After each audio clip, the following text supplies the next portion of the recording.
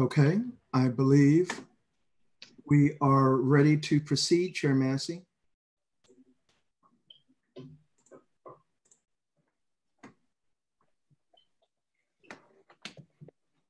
Okay, I believe we are ready to proceed, Chair Massey.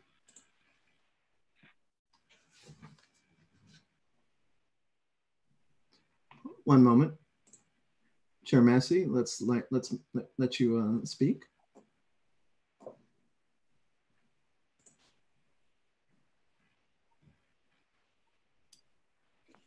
Okay, you can't expect me to speak if you mute me. No, sir, would never dream of it. We need some sign language to. Good afternoon. The May 7th, 2020 regular board meeting of the City Colleges of Chicago is now called to order. I would like to remind everyone that the state of Illinois continues to operate under a statewide disaster proclamation, first issued by Governor Pritzker on March 9th and reconfirmed through Executive Order 2020-32, which was issued on April 30th, 2020.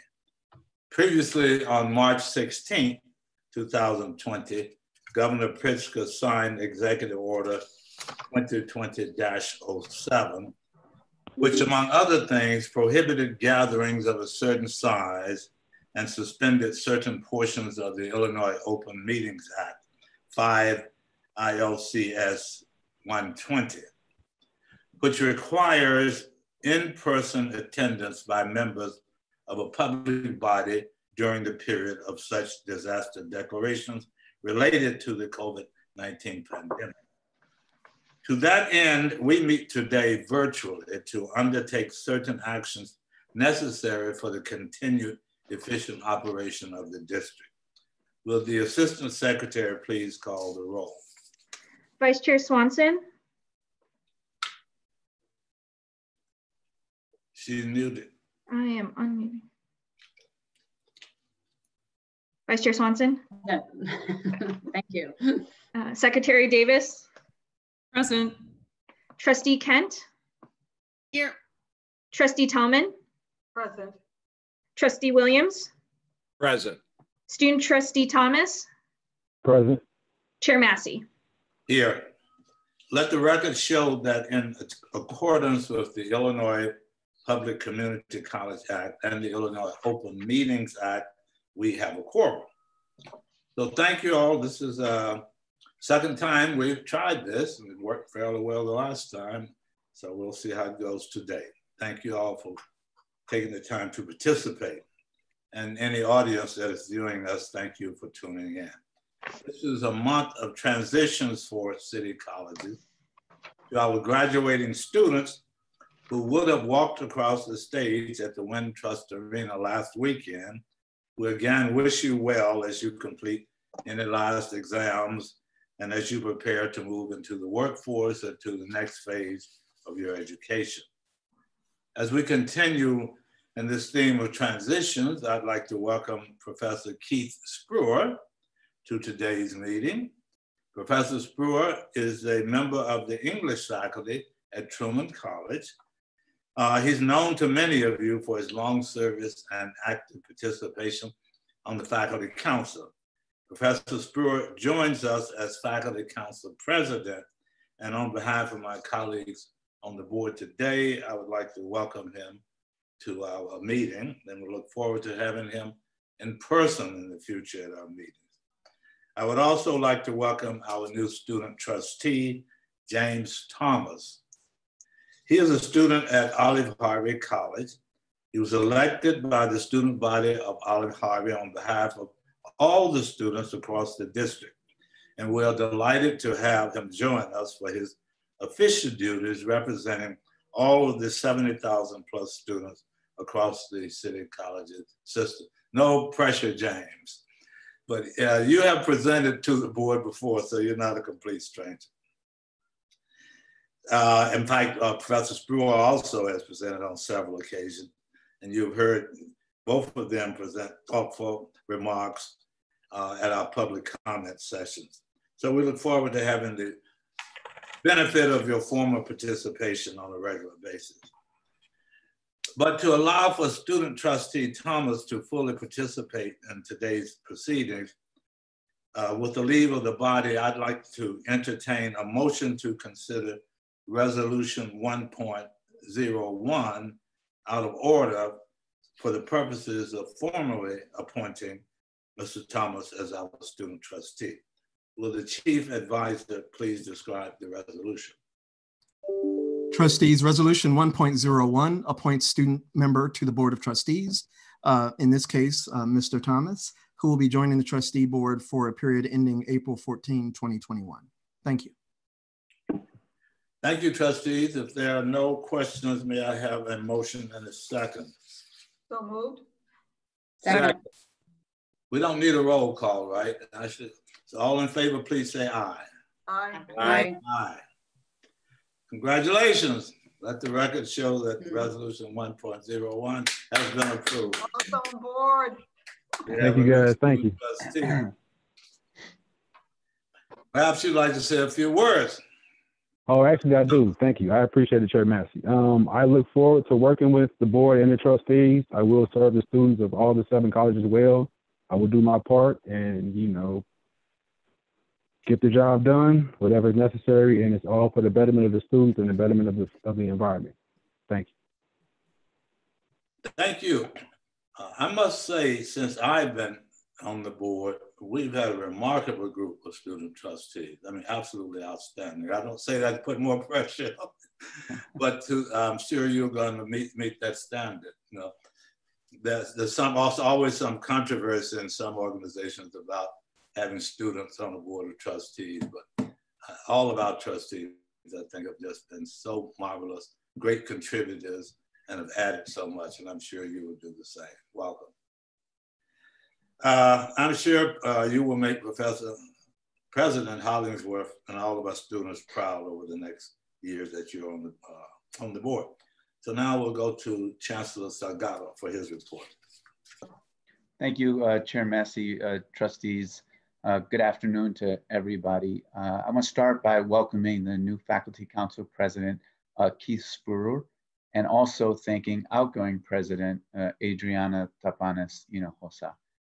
When you serve as a Faculty Council President, it's like any other leadership position, comes with extra responsibility, extra duties, and extra care. And I deeply appreciate all of the leadership, including Faculty Council Presidents that have served during my term as Chancellor. I also want to welcome our new student trustee, James Thomas of Olive Harvey. I've had the pleasure of meeting with James, working with James, even having a very important dinner with James. And I think and know that you will fall in the strong history of student trustees that we've had serving here at City Colleges of Chicago, as Chair Massey has said, but also thank Armani Alexander for his contributions to the board over the last year as well. This is finals week at CCC. We want to send good thoughts to all of our students who are finishing up their last tests, projects, papers. It sounds good, right? It sounds great, actually, to say that. I want to, share how proud I am, how proud the entire team is of all our students who have worked very hard every day through this once-in-a-lifetime pandemic to persist and complete their courses this semester. It's a major accomplishment when you think of what adjustments those students have had to make and challenges that they faced. And to get to this finish line is special. And we certainly recognize it at City Colleges. We want to congratulate because, this week, our completers will be earning their degrees this year. So congratulations to the class of 2020. We are looking forward to celebrating your achievements at a virtual ceremony that will be available online starting June 27th. But we're also making sure that our students have the ability to choose to take part in next year's in-person ceremony. Or maybe they want to do both, right? Do the virtual one now and do in person next year.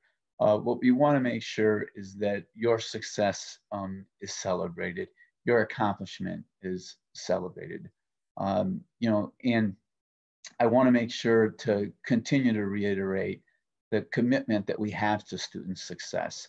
And I think we've lived that commitment, over the last few weeks in terms of the transition to remote learning, the adoption of this mode of instruction, and the bringing the normalcy to the learning process. And so the distribution of the laptops and the Wi-Fi that we loaned out to students, this was and continues to be part of our ongoing commitment to support you, our students, in every way possible.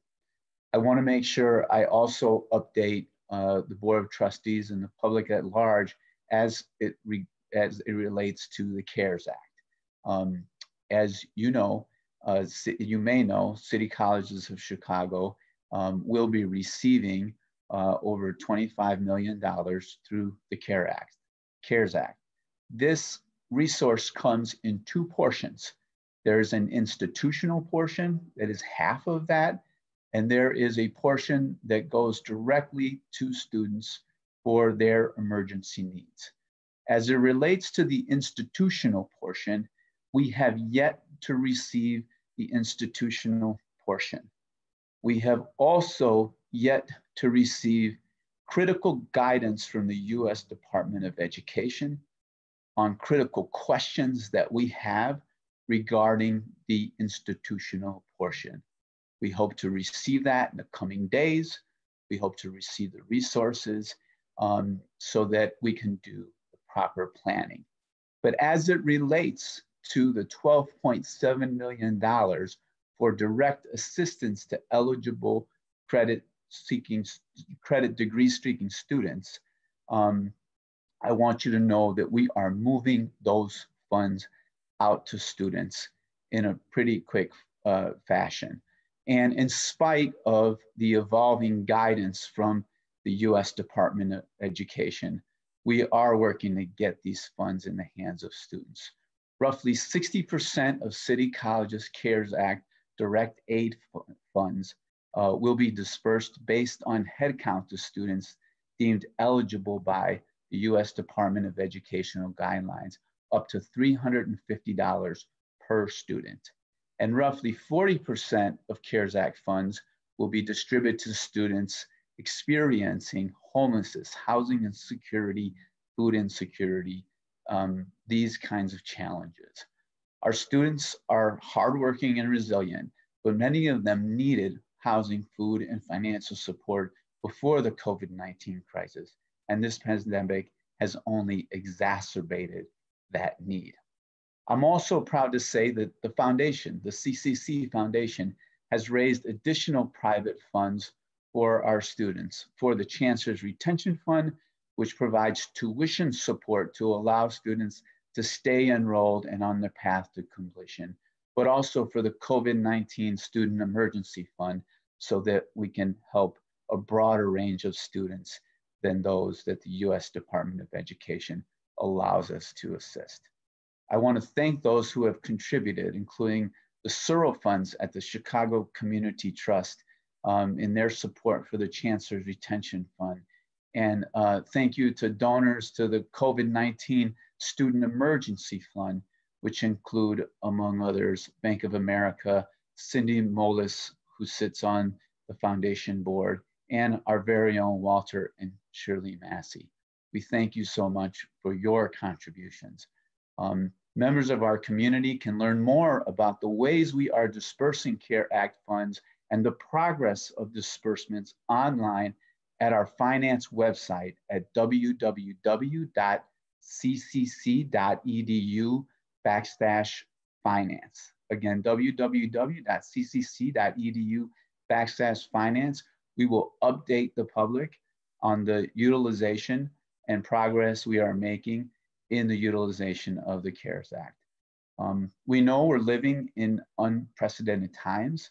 I continue to be impressed, incredibly impressed with the way our students, faculty, staff have responded to this challenge and are working together to ensure our students can reach their goals.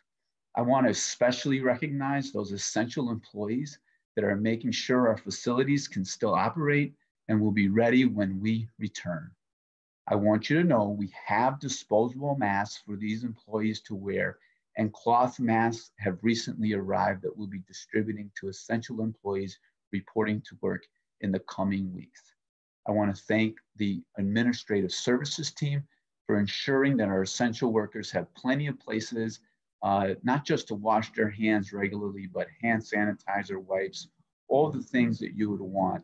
And additionally, ensuring that we are practicing social distancing measures within our campuses as we speak.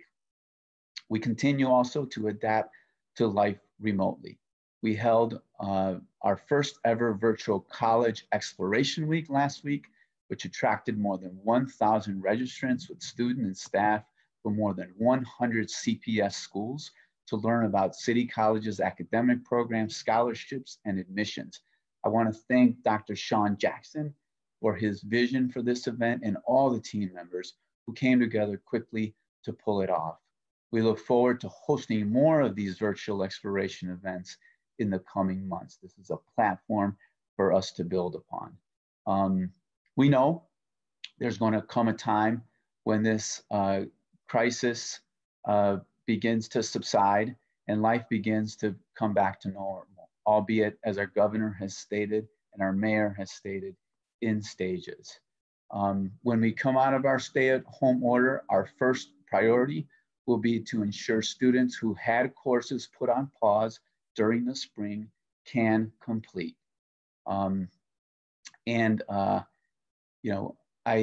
Before I close, Chair Massey, I just want to reiterate the tremendous support that we have received from the Board of Trustees as well. Your diligence, Vice Chair Swanson's diligence, the regular calls that we have to keep you informed and therefore keep the rest of the board informed have been incredibly useful to me and to our leadership team. And finally, registration is open for summer and fall classes. And so now's the time to register so you can continue on your education. And with that concludes my remarks.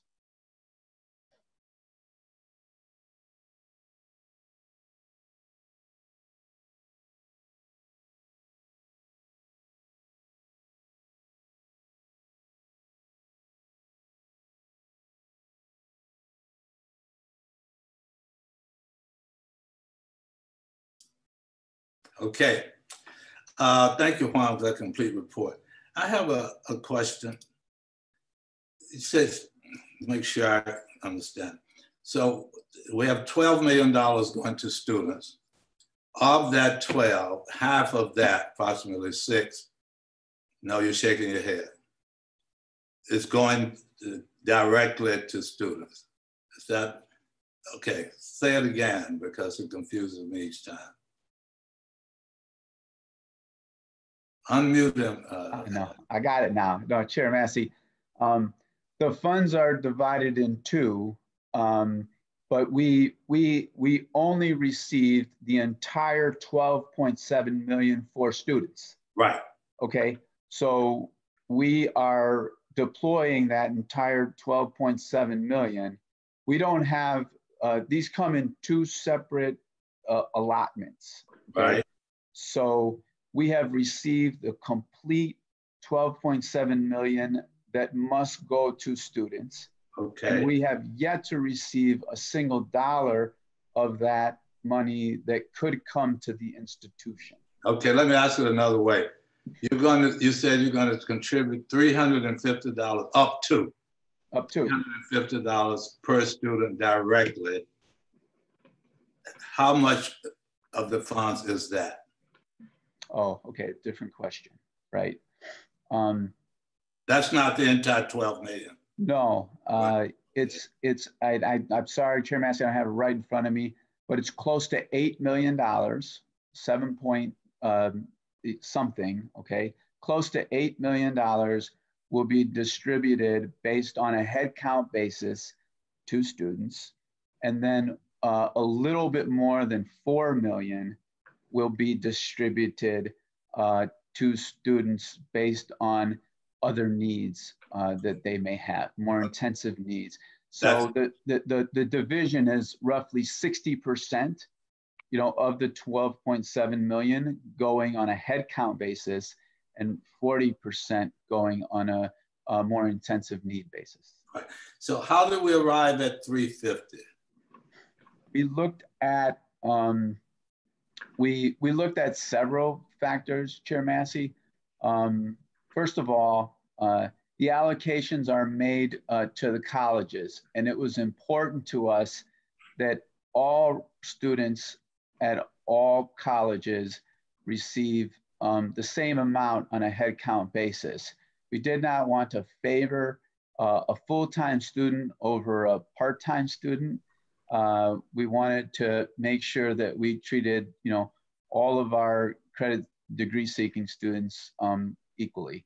And when you looked at the allocations per college and our desire to reserve at the minimum for each college, roughly 30% for the needs-based portion, it left us with the ability to distribute the 350 per student consistently across all 7 campuses. What that means is that some colleges actually have a greater percentage of need-based funds.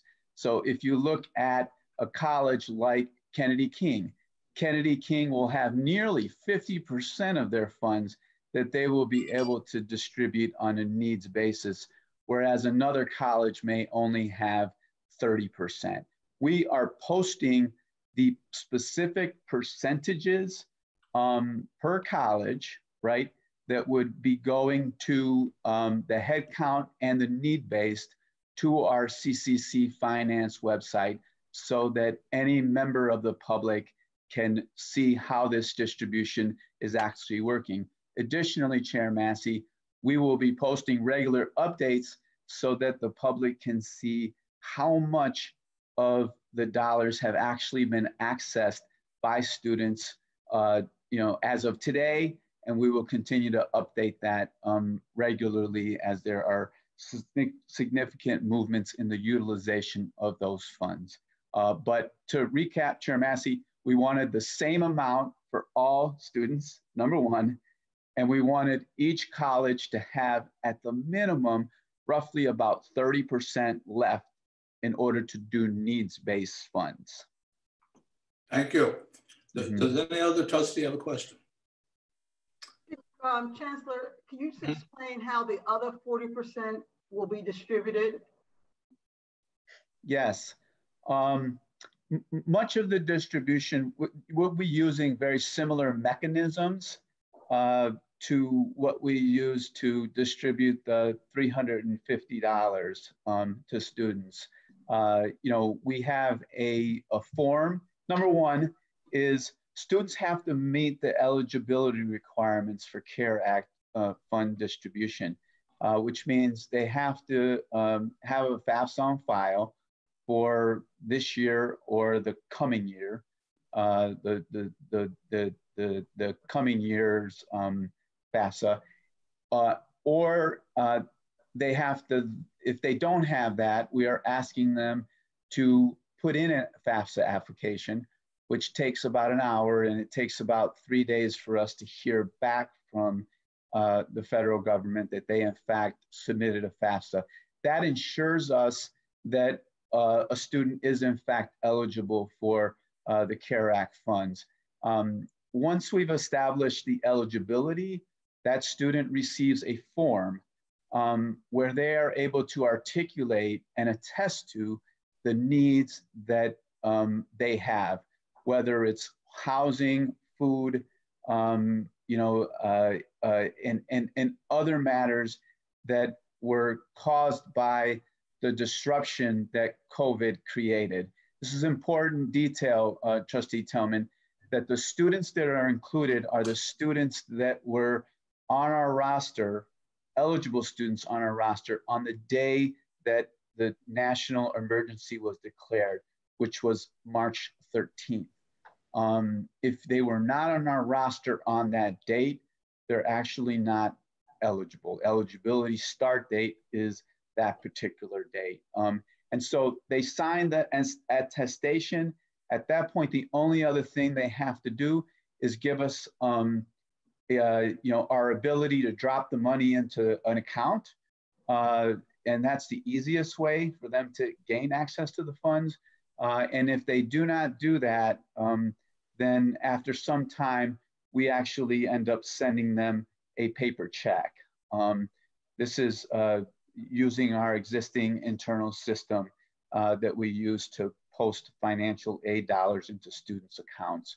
And so this has been vetted by our general counsel and our CFO to make sure that we are operating in accordance with the CARES Act and as well guidance from US DOE. Chancellor, I guess my question is that you said they had to submit a FAFSA, but anybody can submit a FAFSA, right? Is there income eligibilities that they have to meet, or? No. To be eligible for the CARES Act, you simply have to be eligible to submit a FAFSA. So we could potentially have students who have cash or have money available getting access to this? Yes. What do you mean cash or money available? Like I said, I submitted a FAFSA. Now I didn't receive any loans or any grants for my kids when they went to school, but I certainly submitted a FAFSA to see what was available. So I guess I'm asking if could there be somebody who has excess family money and still have access to the CARES Act? There could in fact be. Yes. Yep. Okay. And that's the way it was set up, and that's why we established a protocol. That's why we've created both a head count and a need-based component to this funding allocation. Only those people who would get the 350 could fall in that category, right? The rest of the 40% is need-based. That's correct, Chair Massey. It's just, those people you're speaking of, they could possibly get $350 because everybody.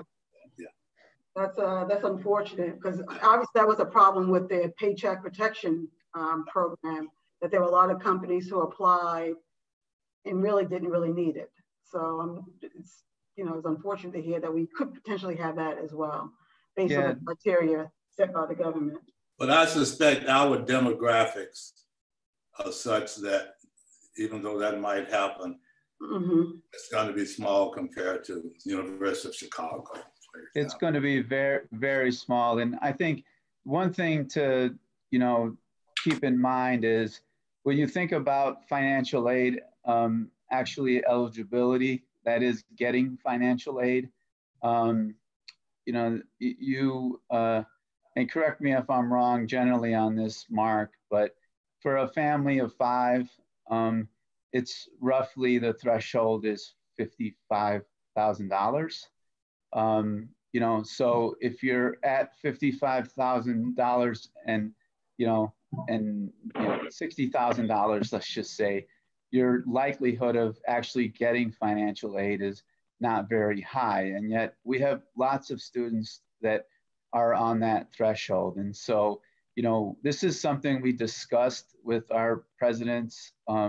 We discussed quite a bit internally.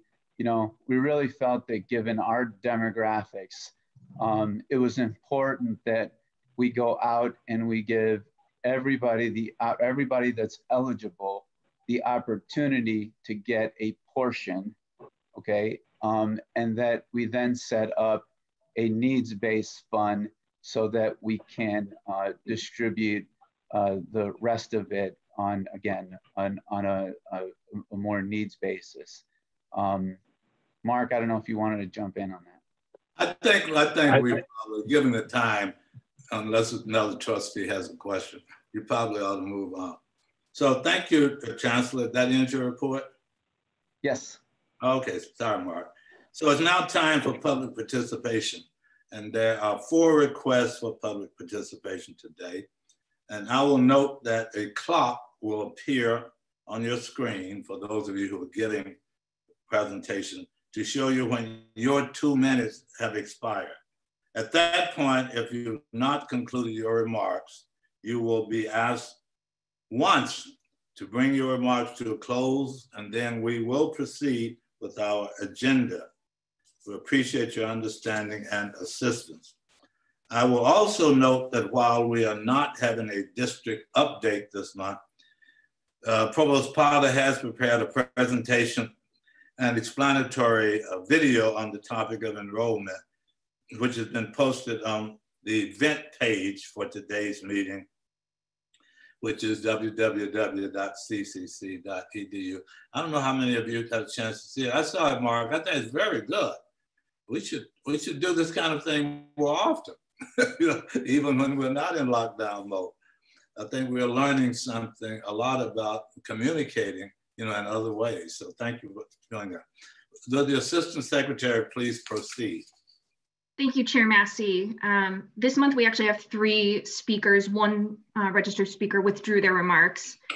So our 3 registered public speakers are Randy Miller, Sonia Flores, Kimberly Taylor.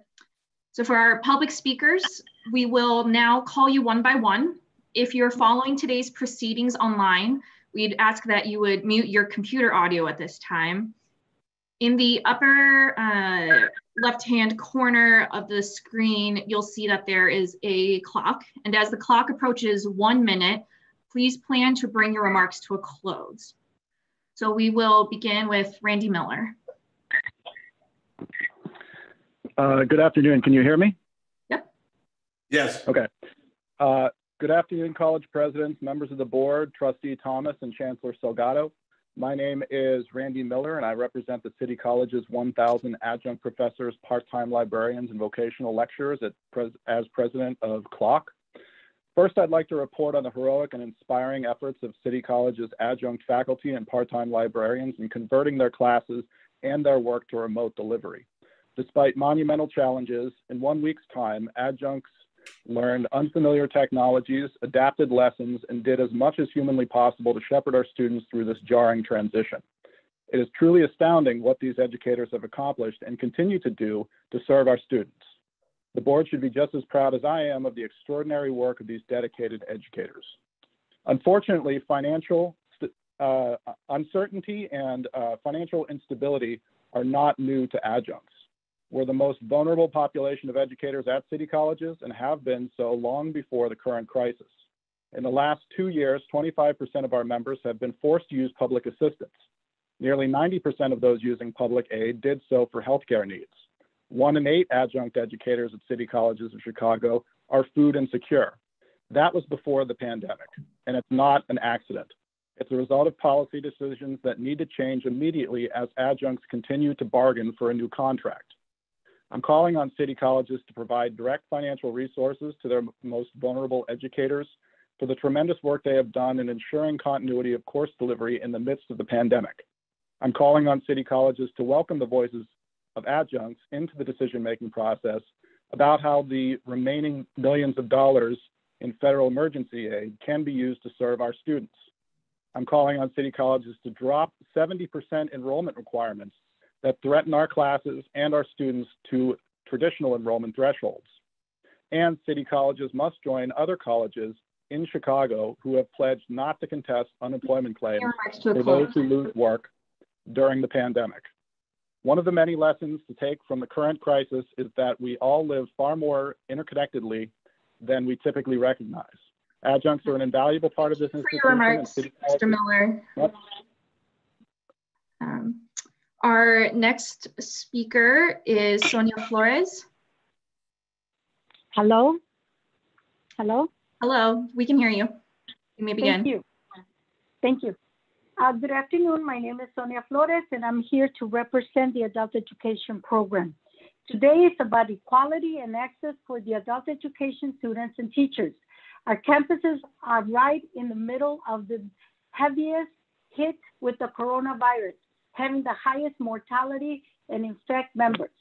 Our union represents teachers who provide direct services to communities under the constant socio-economical distress in the primary Black neighborhoods, brown and immigrant areas.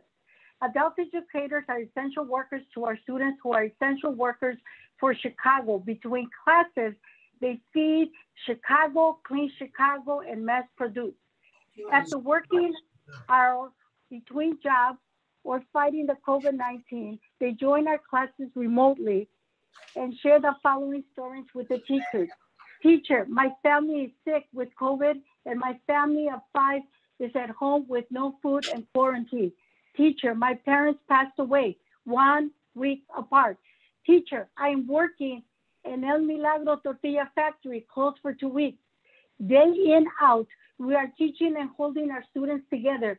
We are the pillar of our communities, yet our union leaders and teachers are subject to listen to statements as, it is not your business what administrators are doing. This disdain for our teachers, our students is obvious.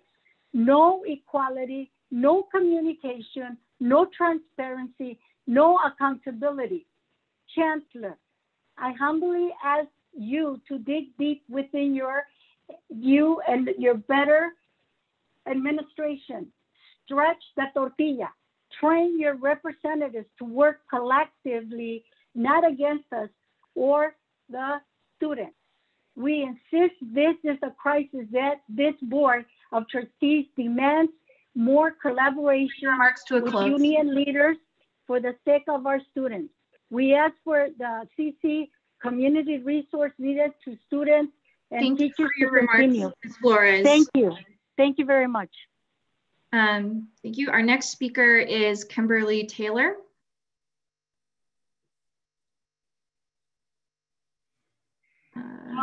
Students, we insist this is a crisis that this board of trustees demands more collaboration with union leaders for the sake of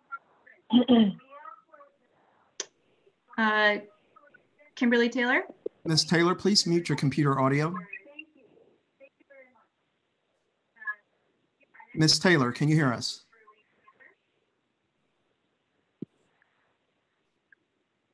Ms. Taylor, please. Yes, hello. Ms. Taylor, please mute your computer.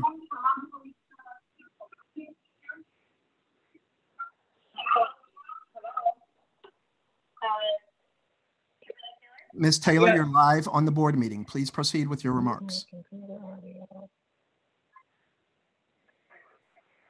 I can hear you. Yes, hello. Hi, Ms. Taylor, you may begin. There is a okay, thank you. Thank you. Hi, this is Kimberly Taylor. Can you all hear me okay? Yes. Thank you. Thank you for responding. I'm watching the live stream and listening on the phone, and they're not in sync, so it's a little confusing, but thank you for having me today. My name is Kimberly Taylor. I'm an adult educator at Truman College, and my topic today deals with launching opportunities for GED students at Truman and to create access to transitional pathways for GED students, and also hiring and retaining African-American managers, instructors, and office workers in adult ed. Here are the facts. No workforce pathway exists for GED students at Truman.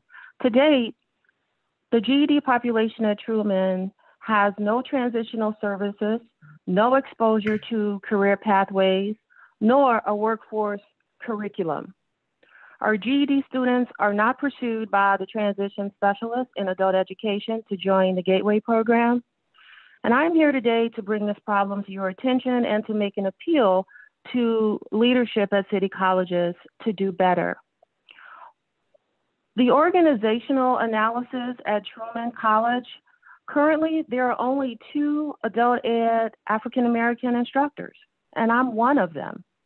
In other words, out of approximately 120 adult educators, only 2 of us are African-American. During my 10-year tenure, there's only been 1 African-American manager.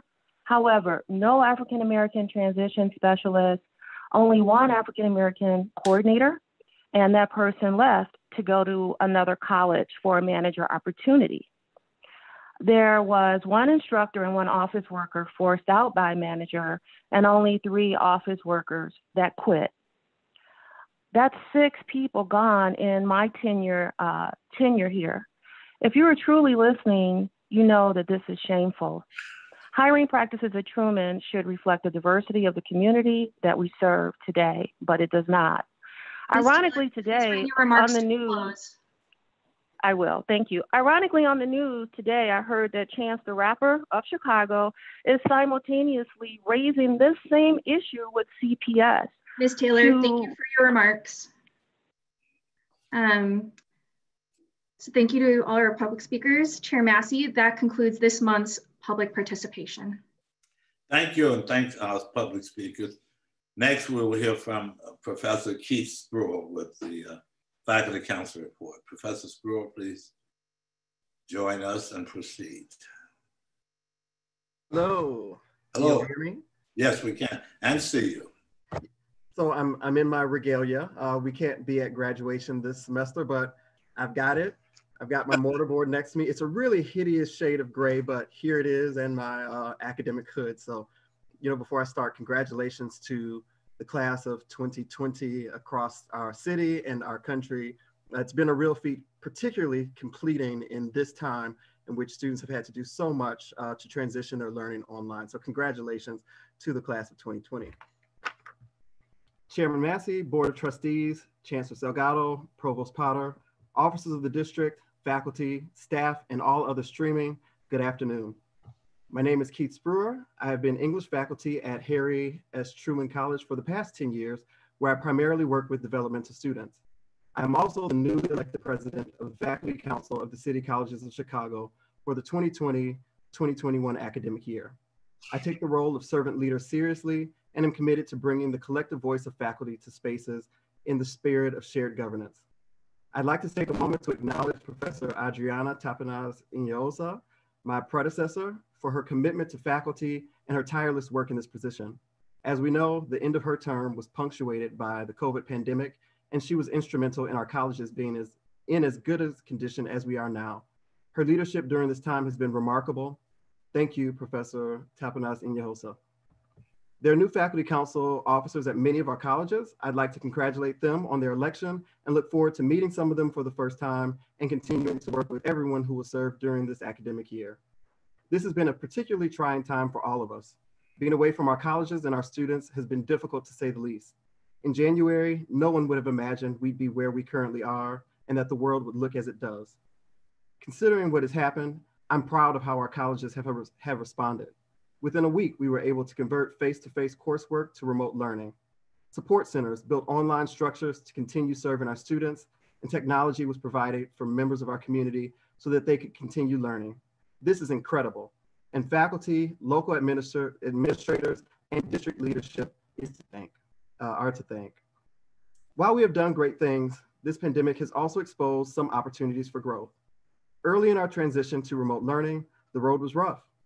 Directives from our district office changed daily, sometimes multiple times within the same day.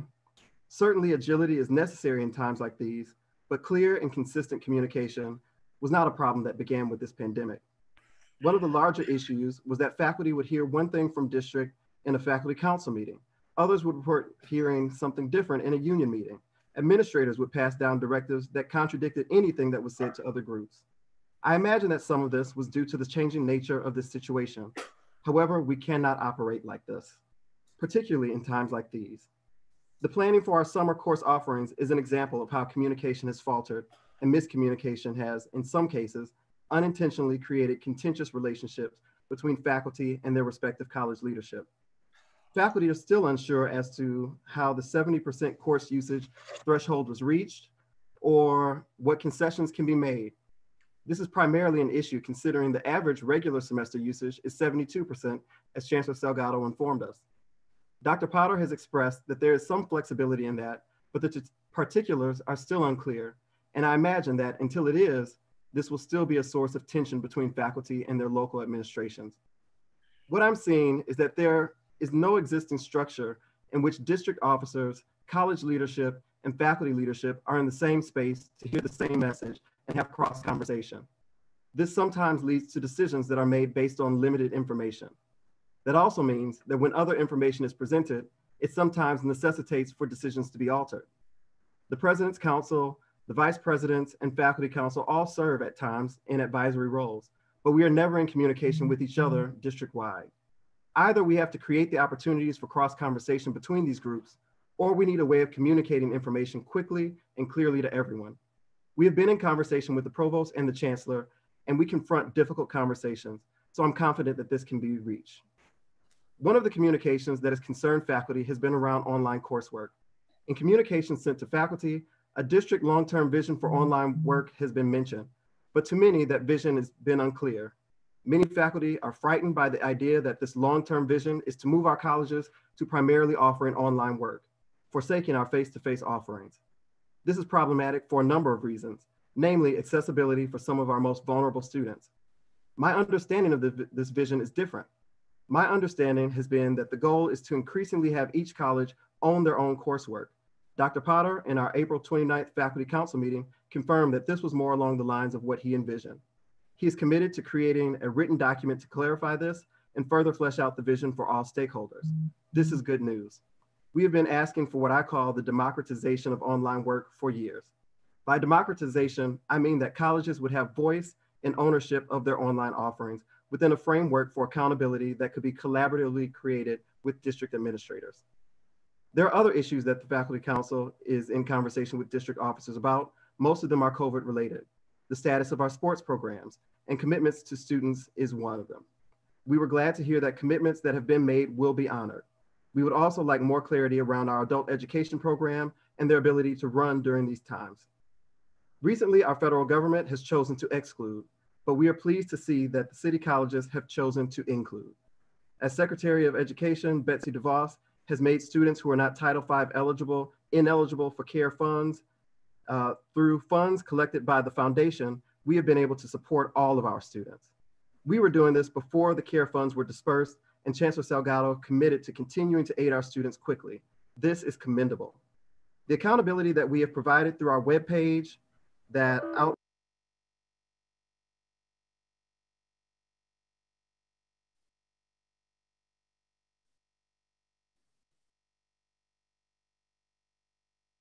We lost him, right?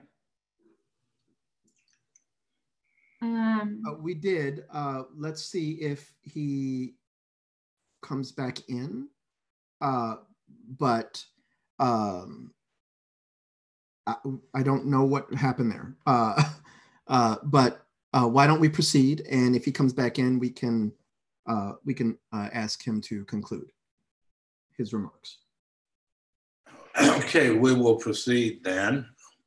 If you can hear us, Keith, thank you for that report. And I'm looking forward. I think Tracy is trying to set up a meeting for the two of us to get to know each other. So there's no formal committee report today, and there will be no closed session. So I will ask Trustee Williams, however, to give a brief report on the activities of the City Colleges of Chicago Foundation.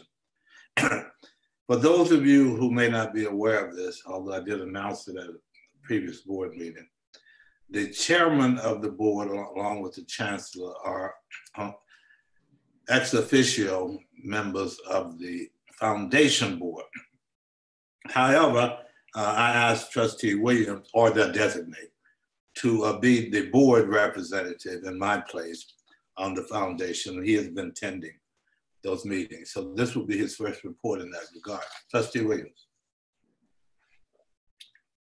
Thank you, Chair Massey. Trustee board colleagues, Chancellor Salgado, Provost Potter, City Colleges of Chicago, presidents and staff, I'm pleased to report on the recent City Colleges of Chicago Foundation Board of Directors meeting and overall progress. In response to COVID-19, the CCC/CCCF team was invited to participate in a convening of private foundation officers and individual philanthropists regarding the CCC's emergency response and plans to support students through this crisis. Within 6 weeks, the foundation community responded with unprecedented support for our student community, and to date, we have secured, either received or pledged, a total of $2.2 million for COVID student emergency funds. COVID student emergency funds are designated into 2 areas: our Student Emergency Fund, which is being dispersed by our partner, All Chicago, and the Chancellor's Retention Fund, which provides grants to students to support overall retention efforts of CCC students. We are very grateful to the community of foundations and individuals who have rallied behind City Colleges in this unprecedented time. We decided to postpone our in-person 7 Strong benefit until 2021. However, our team will be working on a virtual event, and we ask that you stay tuned. Finally, for the academic year 2019-2020, the foundation received over 7,000 scholarship applications compared to 2,270 for the 2018-2019 academic year. The systems we're developing are leading to incredible growth, with fiscal year 20 fall spring awards totaling approximately $647,000, up from $201,000 the previous academic year. Chair Massey, this concludes my report. Thank you very much, Trustee Williams, and thank you for representing the trustees on the board. Where's Professor Spruill? You got cut off right at the end. Why don't you finish up your remarks? I did. My computer decided to cut off on me, so I'm rejoining you from my phone. I don't have very long to go. So where I left off was commending us on the work that we've been doing to support students through the foundation and philanthropic funds that we've gotten. So the accountability that we have provided through our webpage that outlines COVID spending makes it clear that what we have been doing has been in the interest of our students. Also, it says something to our community about our ethic of care. It shows that we put our money where our mouth is and where our heart is. While we haven't received federal guidance around how the portion of the CARE funds may be used to cover COVID-related expenses, faculty would like to be included in conversations about the use of those funds. Finally, as we look forward to the fall semester, we realize that things are in flux. We learn new information about the virus every day. Many institutions have committed to making decisions about returning to campus in the next couple of weeks. It is our hope that we will do the same. I can't imagine any circumstance in which by fall, gathering in large numbers will be safe. We need to plan for that world, and a clear decision on what courses will be offered remotely and which we could safely offer either face-to-face or in a hybrid format would be helpful for us to do that. Students need to make decisions and faculty need to prepare. We need clear decisions and messaging around faculty credentialing for online teaching and definitions of remote learning. We are working towards clarity on this with Dr. Potter and Chancellor Salgado. We are making great progress on many of these issues and others in collaboration with our district officers. We've been sitting down and really doing the work. It is my hope that we will continue to do that work and do it even better, and daily renew our commitment to the success of our students. Again, congratulations to the class of 2020. Stay safe, stay at home, and this concludes my report. Thank you very much. Sorry about the interruption. So, thank you. Okay, so we will now proceed to review the items on the May 7th, 2020 regular board meeting consent agenda. This month, all items for board action, except for the election of our student trustee, which we have already handled separately, are on the consent agenda, which was posted alongside the substantive details on the board website, consistent with our practice. The Assistant Board Secretary will provide guidance to the presenters. Assistant Secretary Kang, please proceed with the review of the remaining board reports. Thank you, Chair Massey. Officers of the district, college presidents, and district staff, please prepare to provide your reports on the agenda items to the trustees. You should be prepared to join the video and the audio portions of the live stream now. Trustees, today's presenters are General Counsel Gowan, who will present Resolution 1.00. Chief Talent Officer Dunning will review the personnel report. Chief of Staff Lugo will present the resource development report. CFO Rodriguez will present Agreement 4.00, and President Sanders will present Agreements 4.01 and 4.02. General Counsel Gowan will conclude the review of agenda items by presenting the legal invoices. For our presenters, please proceed one after the other, briefly pausing to give the trustees an opportunity to ask any questions they have about the item being presented. And General Counsel, please proceed. Thank you. Resolution 1.00 requests that the board authorizes the chair to execute the Memorandum of Understanding between the board and the City Colleges of Chicago Foundation, substantially in the form presented to the board for review. This Memorandum of Understanding formalizes the relationship between the board and the City Colleges of Chicago Foundation. Are there any questions? Okay. Chief Talent Officer Dunning. Good afternoon. Board item 2.0 is a request to approve the May 2020 personnel report. There are 30 actions on this month's report. They include 7 new and rehires, 17 promotions, funding source, title, and salary changes, and 6 resignations, retirements, and separations. This concludes the report. There being no questions, Chief of Staff Lugo. Good afternoon. We have a short report this month that includes grant proposals funded and received in the amount of $75,000 and new proposals submitted in the amount of $146,500. If there are no questions, that will conclude this month's resource development report. Thank you. CFO Rodriguez. Good afternoon, everyone. Agreement 4.00. This is a request to approve an agreement with TouchNet Information Systems to utilize their payment gateway services to allow students to pay their tuition fees online via credit card or ACH payments through the CCC web portal. The term of this agreement is from June 1, 2020 through May 31, 2021 at a total cost not to exceed $68,145. Please let me know if you have any questions.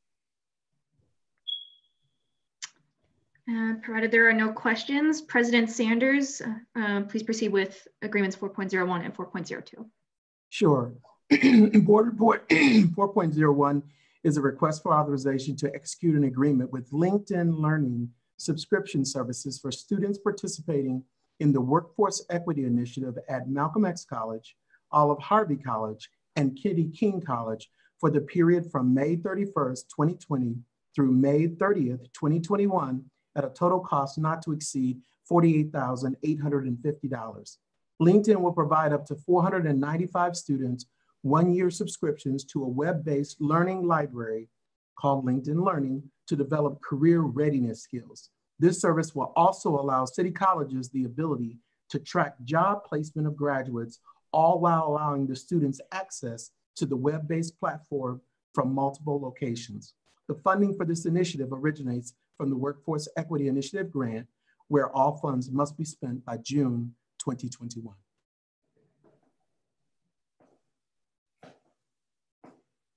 Okay, if there are no questions, I'll go to Board Report 4.02.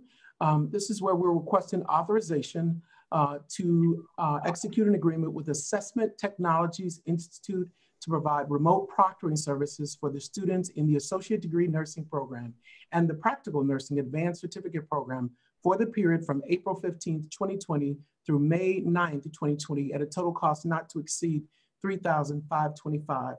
This is in addition to the already authorized authorization that we have for ATI. And that is the end of my report. Thank you, President Sanders. If there are no questions, General Counsel Gowan with the legal invoices. Thank you. Item 6.00 requests approval of legal invoices totaling $112,827.43. Such invoices cover labor, litigation, employment, higher ed, and corporate matters. Thank you, General Counsel. Chair Massey, there being no other questions, this concludes the presentation of board reports. And thank you very much, Assistant Secretary Kang, and thank all of our presenters as well. So trustees, we will now prepare for the final action. I assume everyone's on mute. So does anyone have questions or comments on any of the items listed, just described, or would any trustee like to request separate action on any item? Hearing none, may I have a motion to approve the resolutions, the personnel report, the research development report, the agreements, and the legal invoices contained in the consent agenda and identified as part of the printed agenda on a single roll call vote. May I have a motion, please? Moved. And a second. Second. Thank you. It's been moved and second. Assistant Secretary Kang. Vice Chair Swanson? Approved. Secretary Davis? Approved. Trustee Kent? Approved. Trustee Tellman? Approved. Trustee Williams? Approved. Student Trustee Thomas? Approved. Chair Massey? Approved. So thank you all. Let the records show that the resolutions, the personnel report, the resource development report, agreements, and legal invoices included on the May 7th, 2020 consent agenda have all been approved. Well, so thank you for joining us today. We will provide updates on our website, www.ccc.edu, as they relate to our next meetings or any changes to our existing plans. So there being no further business to come before the board, may I have a motion to adjourn? So moved. And the second. Second. Moved and second. All in favor? Aye. Aye. Adjourned. Thank you very much, colleagues. And Thank you, all of colleagues. you Stay who safe. attended today. Thank you. Nice to see everyone. Right.